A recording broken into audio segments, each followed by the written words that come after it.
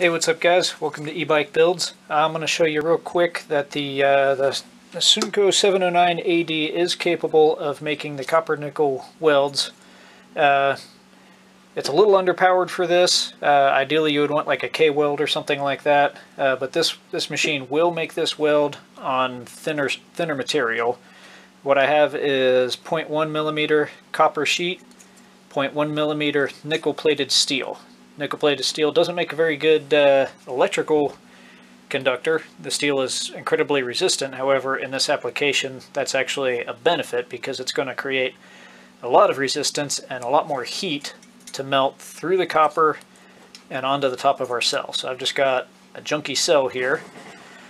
I've got my nickel strip, I've got my copper strip, and this thing is cranked all the way up to 18p and turned up as high as it will go. We're just going to make a couple of quick taps on here.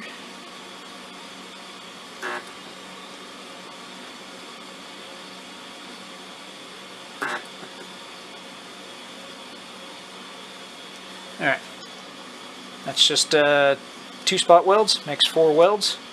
And you can see that ain't coming off of there. We can grab the whole strip and it will rip off, but as you can see, it ripped the metal with it. There's still all kinds of bits of metal stuck to the top of this cell. As far as I'm concerned, that's a good weld. That ain't coming off of there. You can break the little things off, but I don't know if you can see that on the camera. There's still plenty of metal contacted on that cell. This metal ripped all apart, yanking it off. So it's at the limit of what this unit can do, but it will make that weld. I've built several battery packs this method with this welder and it is working for me. No issues.